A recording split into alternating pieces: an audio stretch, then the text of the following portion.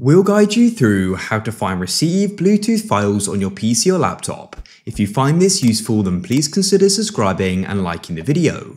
So yourself or somebody else may have sent you some Bluetooth files to your computer and you're now trying to go and find them. So first of all, open up your File Explorer. So the default place where Bluetooth files will go is your Documents folder. So come over to the left, select Documents and go and see if you can then go and find them in there. You can go and search in here as well if you know the file name. However, if you can't see them there, then you may have gone and customized the location. So the best way to go and find this custom location is to send more Bluetooth files to your computer. So I'll go and receive another file now. I've got this receive file here, but what you want to do is come into the location because this will hopefully indicate where the last received location was. As you can see, it's a receive folder on my desktop.